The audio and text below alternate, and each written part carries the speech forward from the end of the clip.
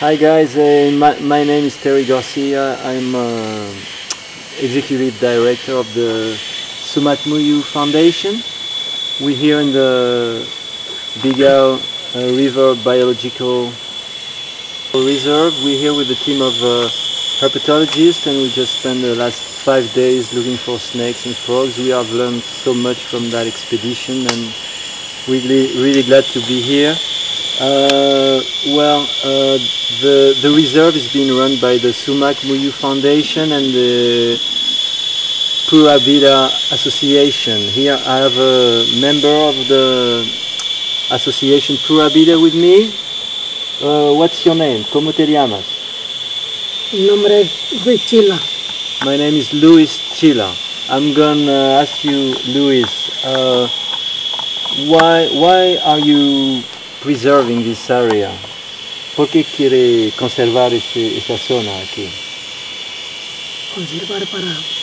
Conservar para algo que nos dé nuestra vida, mantención, alguna cosa. So he wants to preserve the area for future generation and for his kids and the whole community around here. Chila, how long have you been having the idea of preserving the place?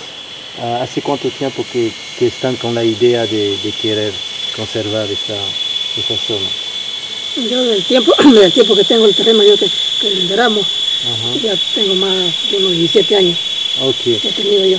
Okay, they've been having the place for about 17 years, and so always with the idea that they would at some point conserve the place. So we're here to help them and support them as much as we can in order to keep this place, as pristine as it is.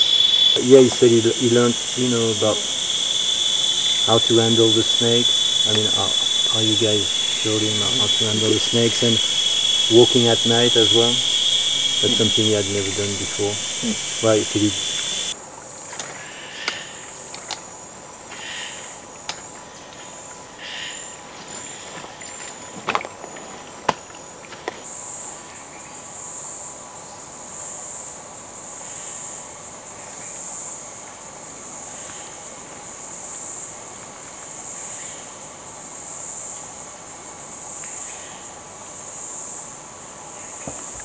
We're here at Rio Bigal Biological Reserve, and we're working on the reptiles and amphibians and trying to find out what type of diversity there is. I'm here holding a Micrurus lemniscatus, and this is one of the coral snakes, and quite deadly, but also often quite docile, or usually they're just trying to get away from you if you're handling them like this, and we're trying to get a few photographs of them for the record. And this is one of 14 snake species we found in the past 4 nights actually, which is quite incredible diversity. And we've also found some 8 species of lizard and between 10 to 20 species of frog. And we actually don't know how many species of frog we've found because most of them are unidentified. Well, I'm holding a potentially really dangerous coral snake here, and we always take the utmost caution to make sure that we don't get bit, and also for the safety of the animal itself. And this means using hooks, tongs, and so forth. And we never handle these by hand because there's really no need to. There's no need to show off or anything like that. We can get what we need with these tools. And so I'm going to show a proper bagging technique. And what you can do is put a stick or some other object elevated like that, and we usually use a pillowcase.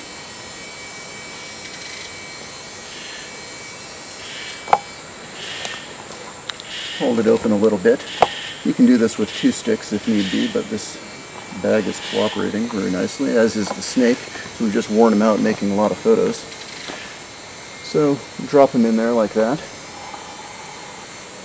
Lift up. Make sure that the snake is indeed in the bottom. We can shake it down to make sure.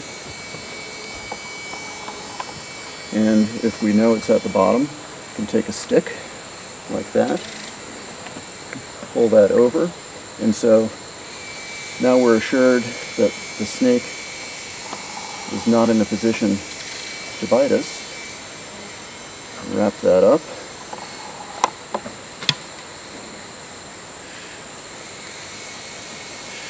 And tie it in a knot.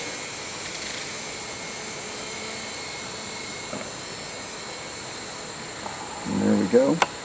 And then the other important thing is when you open a bag, always make sure that you know what's in it before you put your hand in there.